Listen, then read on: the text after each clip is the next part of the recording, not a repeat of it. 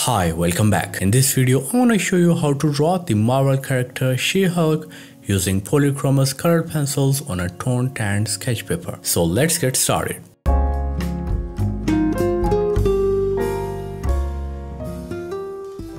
So these are the art supplies I'm going to use for this drawing, and you can pause the video right here to note them down. I'm already done with this rough outline, and you can find all the references including this outline grid reference on my Patreon profile. Link is in the description. I'm using this Strathmore's 400 series toned tan sketch paper, and the dimensions of this paper are 11 x 14 inches. It's a thin 118 GSM medium grade paper with fine texture, which is specifically designed for charcoal or pit pastels. As this was my first time with this paper, I had to do some experiments in the forehead portion before understanding and learning the techniques required to achieve realism on a textured paper like this. So the first mistake I did here was I used 168 as a base layer instead of using a yellow color, because after using 173 as base layer, it was really difficult for me to blend two dark layers of colors together, and then adding a light colored layer of yellow on top of them just didn't work like I expected it to. And because of that, I used the white color for the shines and highlights, which looked really odd. So I had to blend all the layers again and again and again in order to get the satisfactory results. I used this white blender pencil by Derwent for blending purposes. You can find this from any art store nearby. So the second approach that worked for me on this specific paper is I added the base using 205 and tried my best to fill each and every single grain of texture. And then I used 168 and added the second layer on top of it. And by the way, the real-time version of this tutorial is available on my Patreon profile. So if you want to see all these details up close and in real time, you can visit my Patreon profile. Link is in the description. So after adding these two layers, I used my pencil blender to blend both the layers together, and then I used the 173 for darker areas, and again blended this third layer using the blender pencil. And make sure to blend them thoroughly if you are using this specific paper. The paper which is actually used for color pencil is usually a smooth surface or plate surface Bristol board, which has a smooth or ultra smooth surface finish to avoid this hectic blending process. But I realized this after starting the eye portion, so I'm gonna stick to this paper for the rest of this drawing. So after adding and blending all these layers, I used the black 199 to add the contrast in the darker portions, and used the same black color for the outlines of the eye and iris, etc. Then I used my mono zero eraser and added these highlights on both the eyelids, just like this. You can also use your electric eraser or jelly roll pen for these extra white highlights. And in the end, use your white 101 for this sclera or white portion of the eye. And make sure to blend each and every layer if you see any rough overlapping or texture on the color. The nose portion is fairly simple than the eye.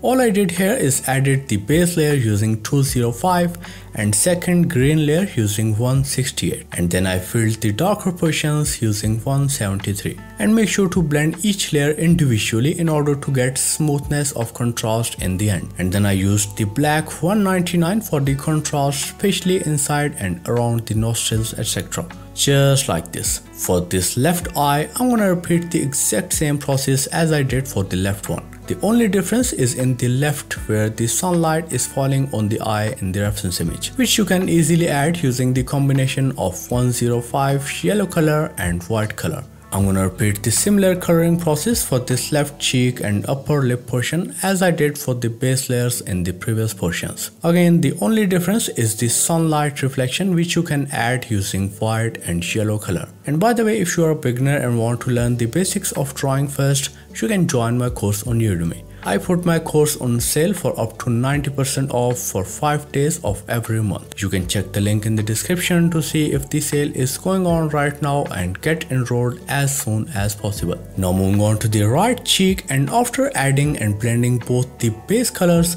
I filled the shadowed portions using 173, but due to hastiness I filled them very roughly and with a thick tip of the color, which resulted in a textured surface which you will see after the contrast. So make sure you don't repeat the same mistake I did. I tried my best to correct this by adding and blending a few more layers using 173 and 199. But as I always say in my graphite drawings, it's better to give the paper a proper base before adding the dark shades or colors. So now for the lips portion, I added the base using the same 205 and then I filled the lips thoroughly using this 188 and again added and blended the third darker layer using the same 173 and then I darkened the outline and added the texture using 199, and in the end you can use the white color or electric eraser to add the highlights and texture on the lips, just like this. And for the remaining chin and neck portion, you can repeat the same coloring process as I did for the previous portions, but make sure you add these bright yellow and white highlights or sunlight reflections on these left portions.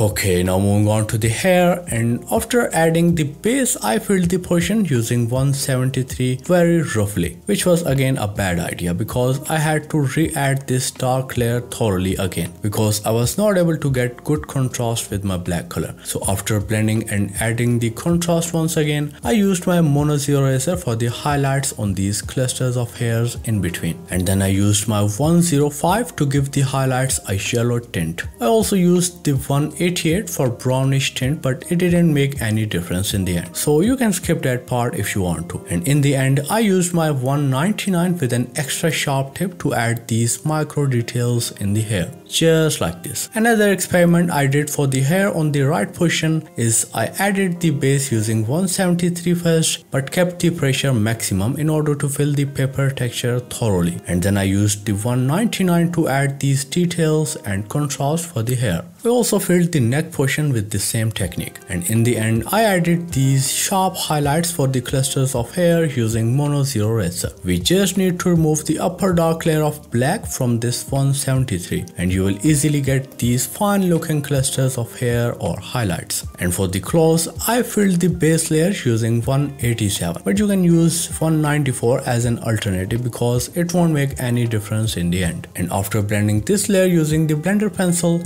I added these texture lines using this fine tip black color and also added some contrast in the shadowed portions using the same black color. And in the end you can use your white color or mono zero eraser or electric eraser for the highlights on the boundaries of the claws and also in between the texture lines. And with this last step we are done with our first realistic pencil color portrait. It takes so much time and efforts to create these tutorials for you, so please leave a like if you enjoyed this one. It helps me a lot as a creator on YouTube. So if you want to get the real-time tutorial of this drawing, you can visit my Patreon profile. And if you want to learn the basics of drawings first, you can join my course on Udemy. All the links are in the description down below. So thank you so much for watching and I'll see you on the next one.